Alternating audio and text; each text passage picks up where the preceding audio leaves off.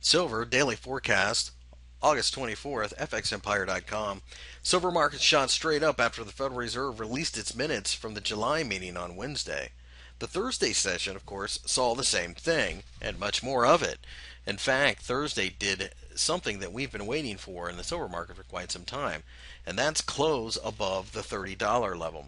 There should be absolutely no doubt that the momentum is to the upside in the silver markets now, and as such, we want to buy this metal.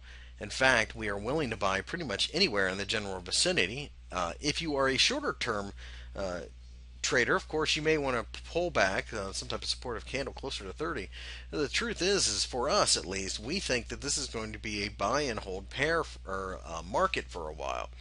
36 looks to be the next serious resistance area. And as such, we think that we've got at least $6 coming in this, and possibly quite a bit more. We think that we are beginning another bull leg in the trend of silver, and as such, we are buying, adding on pullbacks, and are very interested in the pullbacks that tend to form around round numbers 31, 32, 30, 33, etc. as we climb, and should staircase our way higher. This does look like this is about to become one of the hottest markets out there. It may lag gold a little bit, though. We have to keep in mind there is an industrial component to silver, and that will, of course, work against it.